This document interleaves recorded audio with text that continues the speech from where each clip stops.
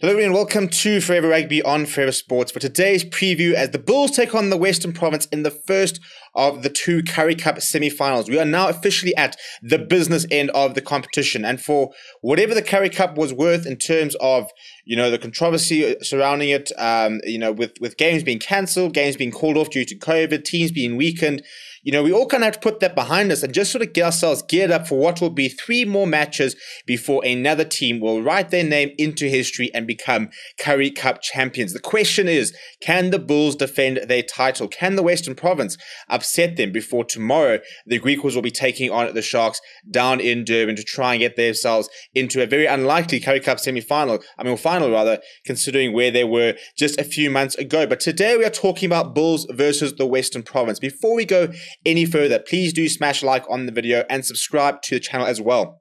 We will be live for this match tonight. Lakanya will be taking you through it, and then I'll be joining you tomorrow for the Griquas versus the Sharks.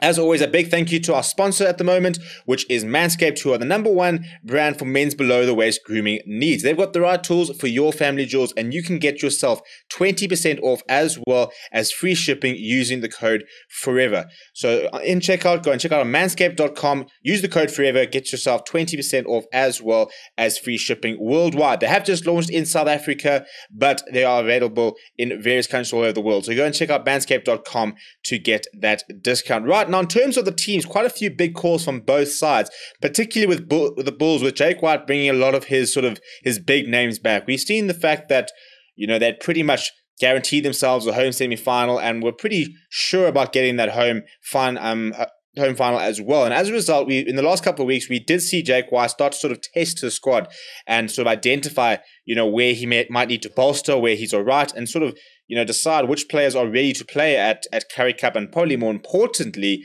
at United Rugby Championship level. But for the semi-final tonight, he has brought back his big guns and they will be led by Marcel Coetzee. So if we look at the team, this is how the Bulls will run onto the park later tonight. The front row, Gerard Steenekamp, Skalkie Rasmus and Morne Smith probably would have been Johan Grobelaar with Skalkie Rasmus on the bench, but with Grobelaar having moved into the BOK camp and is currently over in Australia, Skalkie Rasmus gets the nod as the starting hooker for the semi-final. Janko Swanepoel, Ruan Nokia, no surprises there. That lock combination are ever present and just continue to grow together. I think in many ways, Janko Swanepoel's form and role has gone under the radar to a certain degree because Ruan Nokia has just been in such scintillating form of late. But Marcel Coetzee will captain the side. Arno Botha, Albert Lowe joins him in what is a formidable loose trio. So much talent and quality and class and the Bulls in the loose forwards at the moment, and that starting loose trio just shows it there. Zach Berger gets the nod at number 9 and he will partner Johan Goosen in the fly half jersey,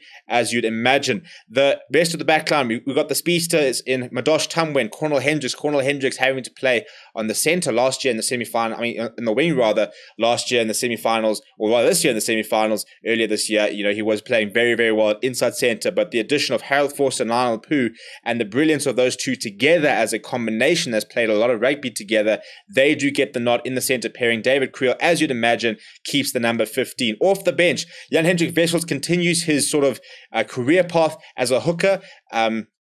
Playing very well at the moment is Wessels, and I think someone who's probably sort of growing into his role. And I think that we're probably coming to sort of concede that if he is going to make it at the professional level, it probably has to be at hooker because the scrummaging has been sort of found wanting when he has played as a prop. Very, very impressive youngster Sapira Mantanzima is on the bench next to the huge and vastly experienced Jacques Van Rooyen. And Jacques du Plessis, speaking of size, doesn't get much better than Jacques du Plessis. He and WJ Steenkamp will cover the rest of the pack. The very exciting youngster Keegan Johannes is the reserve scrum half. Chris Smith will continue to play a very important role off the bench. Scores a lot of points as Chris Smith and a lot of tries when he does come on.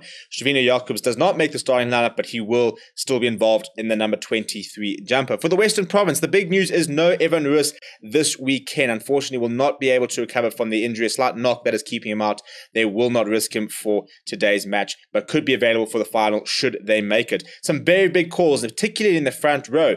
Scary Ntibeni is recalled in the number 2 jersey. Leon Lyon starts at loose head, as you'd imagine. But Sazi Sunday, after the fantastic impact he made a week ago against the Sharks, he earns a start. And for somebody who's been on the fringes, was really good to see him come on, make a very big impact, and now being back to start a Currie Cup semi-final at Loftus against the best side in the country. So a huge moment for the youngster. Ernst van Rijn will captain the side next to Johan de Tooy. And then we've got Deon Fourie, who'll continue the number 6 jumper, was very impressive last weekend against the Sharks.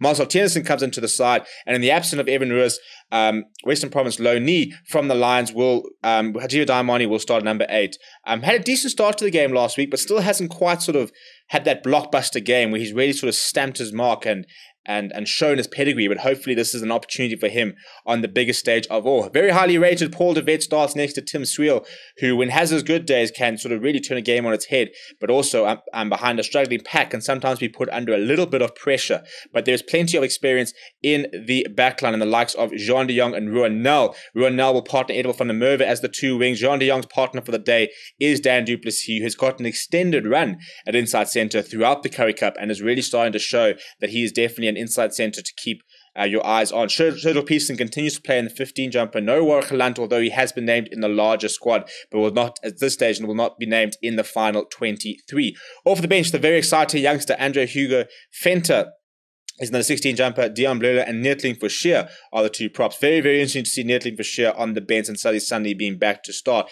But should be quite a good impact from Neertling Forshire later on in the game. Justin Masson covers the locks, and Namak Klaba will be making his appearance off the bench. Godlin Masimla, the reserve scrum half, we sort of come to know Godlin Masimla and Paul de Vet as being very, very much the sort of 2 front-running scrum halves in the absence of Herschel Yankees, and they both offer something a bit different, both quite quick. I think Godlin Masimla's probably got better sort of front foot ball, he gets the ball out quite quickly, but Paul de Vet is rapid himself, and is very highly rated by John Dobson. Rickers Pretorius hasn't had as many opportunities he probably would have liked compared to last season when he was playing next to Dan du Plessis, but with the arrival of Jean de Jong has found getting game time a little bit more difficult, and Tristan Lates is the outside back replacement on the bench. You look at the 2 sides, and I think, you've got to back the Bulls. They've just got so much quality, but there's a lot of exciting players in the likes of Western Province. They will need big games out of their key players. Karen Springbok was a Springbok member of the squad a couple of months ago. He will be vital, as will Deon Fourie, as well the likes of Tim Swiel and Jean de Jong. So where the Western Province have got, I wouldn't say the edge, but have got some very big some very big positives for them is that they've got some very experienced players in key positions. Scaran Tabeni in the middle of that front row, Ernst van Rijn, the captain in the second row. Deon Fourie done it all, been there, done that in the loose trio. Tim Swiel and Jean de Jong, your 2 very important. Tim Swiel obviously as the flower half controlling the game. Jean de Jong very important, for example, defensively and on the attack as well. Somebody like Ruan Nel who won't panic. Sergio Peterson as well has got plenty of experience, so they'll be very vital to make sure that the likes of Edel van der Merwe and Dan du Plessis sort of don't retreat into their shell and really sort of rise to the occasion. This match always promises us points and drama. The north-south derby between the Western Province and Bulls is always a very, very good game. It's one of those games the Western Province always seem to manage to sort of lift themselves up. So it sort of almost wouldn't surprise me if they were to shock the Bulls. It wouldn't surprise me, but it wouldn't surprise me if they shocked the Bulls and then lost next weekend. I think if there's one side who can sort of lift themselves up and beat the Bulls, against the run of play or against the grain, it probably is the Western Province. I think when the Sharks take on the Bulls, that is the 2 best squads in the country and the 2 best teams sort of playing the best rugby. The Western Province beating the Bulls tomorrow would definitely be an upset. So I'll probably back the Bulls by about a margin of about 5 to 10 points. I think they just have too much quality and more importantly, maybe too much experience across, especially the key positions. I mean, Marcel Coetzee, Harold Forster, Lionel Pugh, Jan Goosen, Cornel Hendricks, Jacques van Rooyen coming off the bench. Just so much experience on Boerta across the squad.